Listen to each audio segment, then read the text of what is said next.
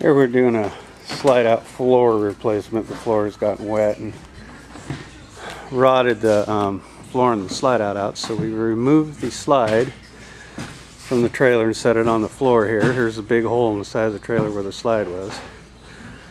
So we pulled it and set it on the floor, and we're going to tip it on its face and then remove the floor and replace the flooring in it because it's got water damage. Now we're ripping the carpet out. Yep, that's bad.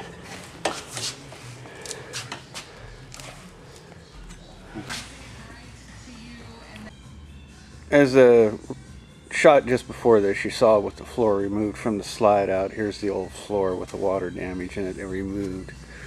We've already built another one and installed it back in the slide out here. It's laying here on the side, and we've got it mounted back in there with the pieces back there, and we're about ready to flip it back on its bottom and set it back in the side of the trailer. Okay, well, now that the floor is back in and we've got the slide tipped upright, we're going to put the carpet and a few braces back in before we lift it back into the side of the vehicle. Here we just took the forklift and just getting the slide set back in the hole.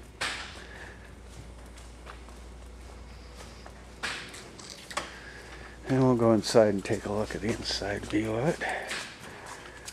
'Cause now we got the carpeting back in it. And we still got to put the faceplate back on and stuff. Get it all assembled back together, but the slide is back in the hole, and we'll show you a shot of it all put back together.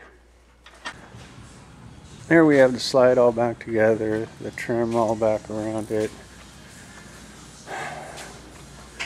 And back in place. We'll go look inside of it again. You should have all the furniture back in place. So yes, and we have the table and the couch and everything reinstalled back in the slide out. So it's all back together.